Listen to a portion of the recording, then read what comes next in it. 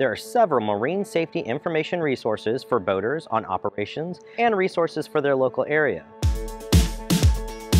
From nautical publications to regular published notifications that share changes and updates to those publications, this information will help you operate safely in areas you may be familiar with and in new areas that you have never been to. We will discuss 3 of these resources, as well as the updates that can be helpful to the recreational boater, where to find them, and how to use them to help remain knowledgeable of your area. First, our nautical charts. It should be a part of your pre-launch checklist to review charts for the areas that you will visit. If you happen to have an electronic navigation system on your boat, you should review that as well. This is similar to looking at a route online before a family road trip. Consider things you may plan, like which roads to take, gas stations, and food locations on the way, and any areas of interest that you may visit. You can do similar preparations for your boat trip. Nautical charts will show channels, water depths, aids to navigation, and hazards below the water surface like rock, reefs, and sandbars. Nautical charts of your area can be viewed online at nauticalcharts.noaa.gov or purchased at some marine supply stores. Your next resource are Coast Pilots. These are annual publications that can be used to supplement the information on a nautical chart. They provide boaters information about operational considerations, navigational regulations, coastal navigations, annual weather, communications, resources, and local contact information.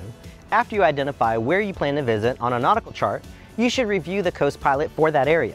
Again, comparing this to your family road trip, you may search the internet for information on how much traffic you may encounter, what the best restaurants are, and details about the areas of interest. The same approach can be used with a Coast Pilot. It will better describe what you will see and how you should operate on the water. Other important information it will provide are swing and drawbridge operation times, how to contact them, and any limited access areas or LAAs like military bases and what the restrictions are around the LAA.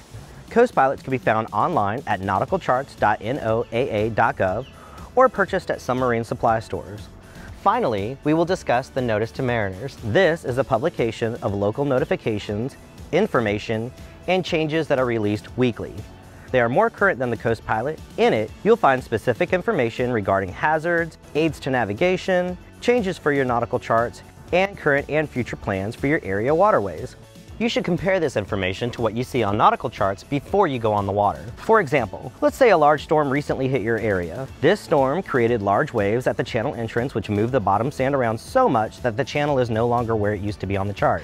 This Notice to Mariners will discuss where the channel has shifted and if the aids to navigation are still marking the safe water correctly following the storm. It may also explain that the Coast Guard has moved the aids to mark the new channel and give the new position the aids are in. There will also be information on structures or boats that were damaged and are a hazard to navigation. The Notice to Mariners for your area can be located at navcen.uscg.gov. Now that we've discussed the different publications of marine safety information and the information you can find in them, let's describe how you can use them to plan a trip. Let's say you are planning a boat trip through San Diego Bay and out to the Pacific Ocean. First, you go online to review the nautical chart for the San Diego Bay and the entrance. You identify where your boat ramp is and what channels will lead you to the bay and out to the ocean. Notice the aids to navigation marking the channels that you will use and any popular destinations you will see.